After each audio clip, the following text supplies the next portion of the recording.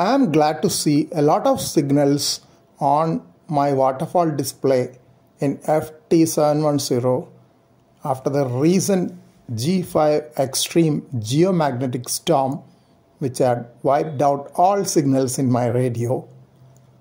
The first signal, a narrow one seen at the lower end of the band, is the CW net going on with a very good signal over here. And there are signals from the various morning nets going on as well as local ractus on the screen.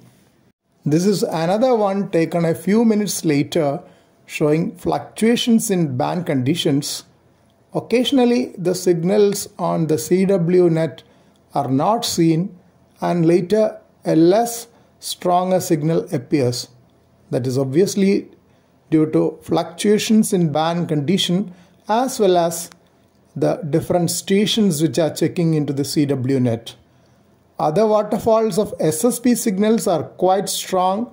Most of these signals will be 59 plus 20 dB over here in the S meter, even though the needle is not showing it because the tuning is not to any of these signals.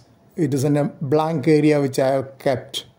So extremely glad to see such conditions after the geomagnetic storm, and I hope to have a few QSOs on 40 meter today morning.